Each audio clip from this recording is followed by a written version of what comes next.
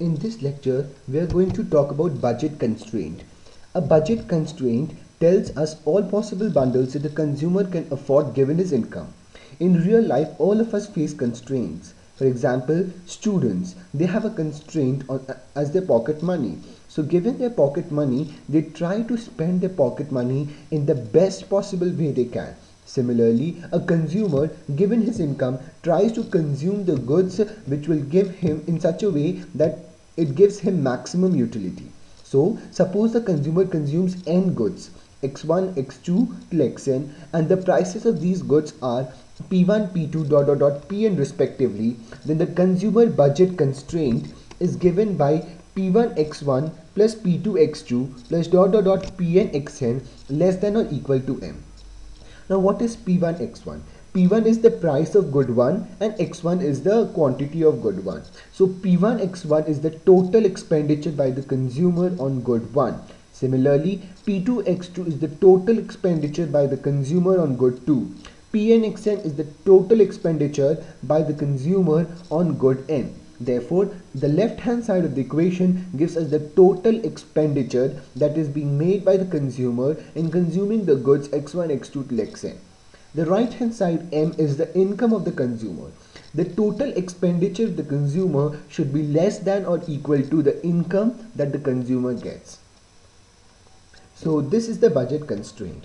The set of all affordable bundles at the prices P1, P2, Pn and income M is called the budget set of the consumer. Now we will look into the graphical representation of the budget constraint and the budget set. So we have seen that the equation of the budget constraint was P1 x1 plus P2 x2 plus Pn xn less than or equal to M. But if we take a two good case, then the budget constraint becomes P1 x1 plus P2 x2 less than or equal to M. Now we have only two goods, x1 and x2. Now the diagram here shows the budget set. So the line is the budget line and the inside region is the budget set. So this is the budget set. Now if we take the equality in the above equation P1 x1 plus P2 x2 equal to M, and if we plot them, what we will be getting is the budget line. So what we essentially do is P1 x1 plus P2 x2 equal to M. We represent this equation in the form of this. So x2 is expressed in the form of other variables, and this equation is essentially of the form of y equals mx plus c. So this is of the form y equals mx plus c. So here the slope of the budget line is minus p1 by p2 and the y-intercept is m by p2. As you can see, the y-intercept is m by p2 and the slope of the budget line is minus p1 by p2. Similarly, when you express x1 in terms of other variables, you can get the x-intercept which is m by p1. You can reason this out as well. For example, if you take this point, here the consumption of x2 is 0.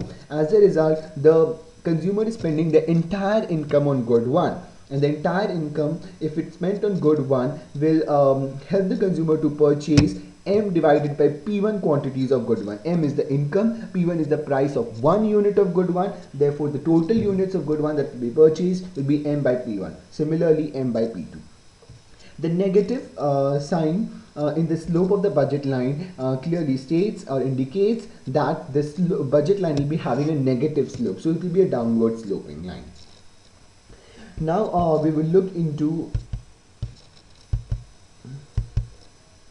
the slope of the budget line in another format. So del x2 by del x1 will give us minus p1 by p2. We have already seen that the slope of the budget line is minus p1 by p2 and this will be equal to dy by dx. Here y is x2 and x is x1. Therefore delta x2 by delta x1 will give us minus p1 by p2. Now how did we get this equation? Now you can reason it using this. So P1 delta x1 plus P2 delta x2 will be equal to 0, y.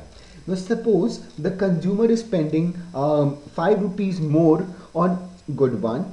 Therefore the consumer will have to spend 5 rupees less on the good 2 so that it is within the budget constraint.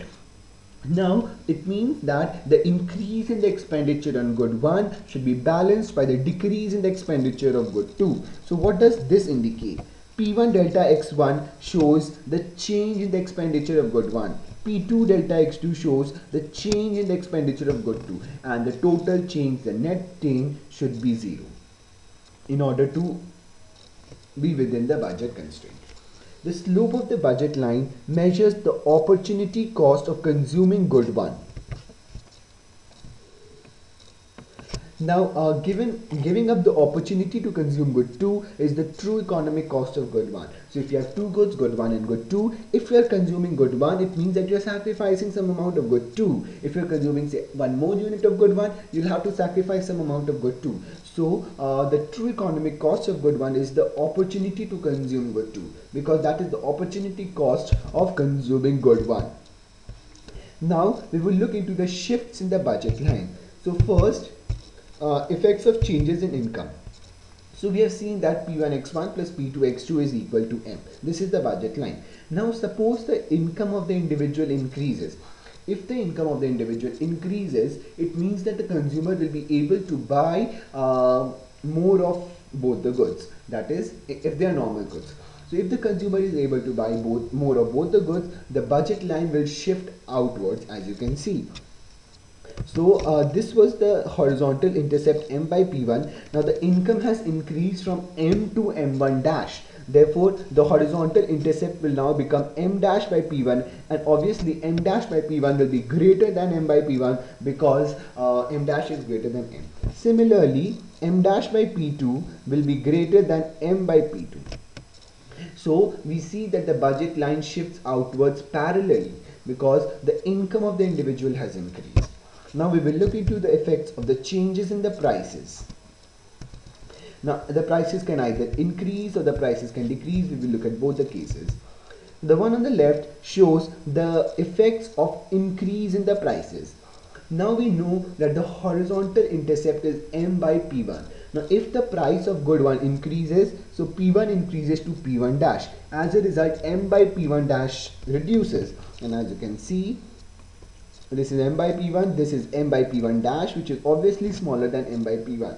There is no change in the price of good 2, there is no change in the income of the individual, therefore the vertical intercept remains at M by P2.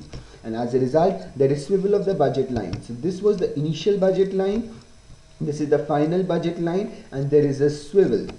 So as you can see, there is a swivel of the budget line. The earlier the slope was minus P1 by P2, now the slope is minus P1 dash by P2 because P1 has changed to P1 dash. Now since P1 dash is greater than P1, therefore P1 dash by P2 will be greater than P1 by P2. And as a result, the slope of the budget line increases when the price of good 1 increases. Similarly, we can also say that when the price of good 1 decreases, there is an outward swivel of the budget line. As you can see, there is an outward swivel of the budget line. So the horizontal intercept increases, vertical intercept remains the same. So this is the initial budget line and this is the final budget line, and there is an outward swivel. Now again, the slope earlier was minus P1 by P2, now the slope is minus P1 dash by P2. Now since P1 dash is less than P1, therefore the slope of the budget line decreases when the price of good 1 decreases.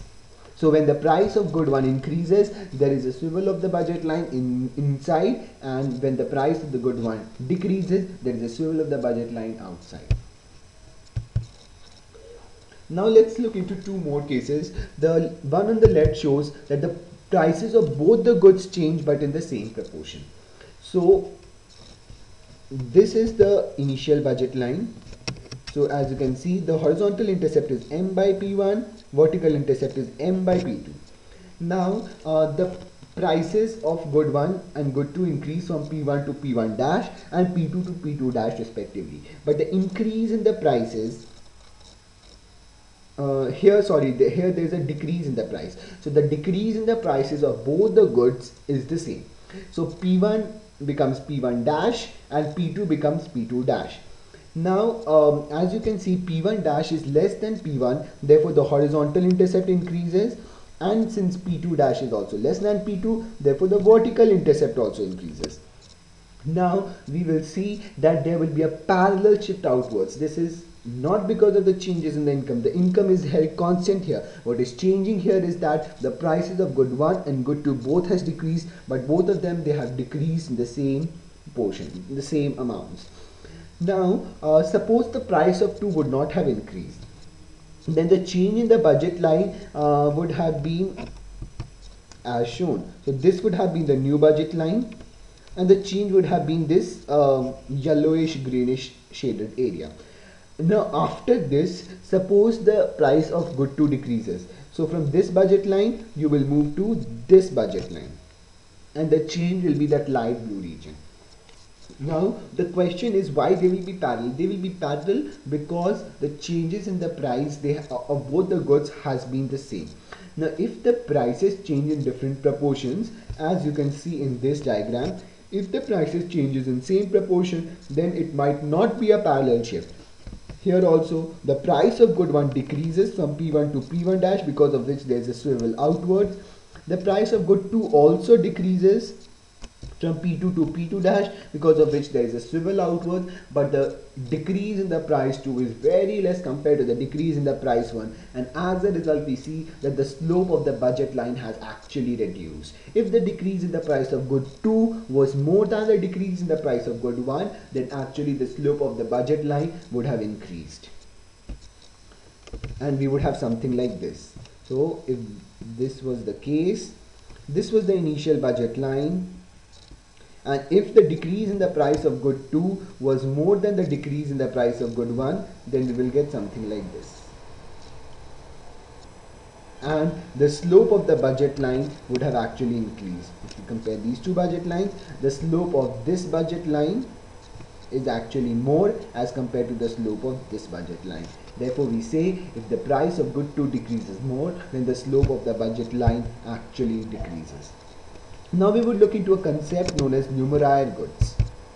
So given the budget line P1x1 plus P2x2 equal to m, if we divide both the sides by P2, what are we going to get? We are going to get this.